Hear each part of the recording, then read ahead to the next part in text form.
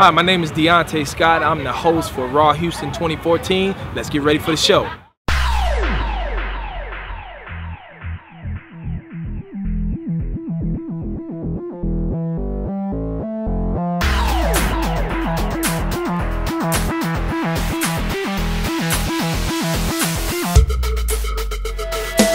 My name is Jeremy. I'm a digital artist and I've been doing it for about 5 years.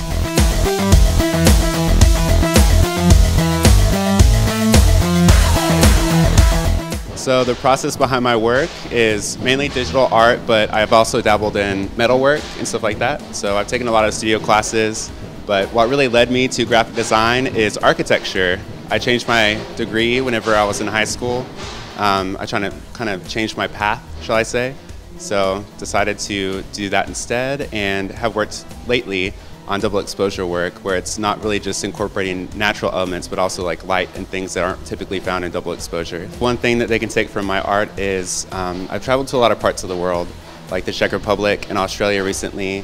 So a lot of my images have a lot of pictures from my travels, like buildings or people that I've met. So it's really great being able to incorporate that in my work.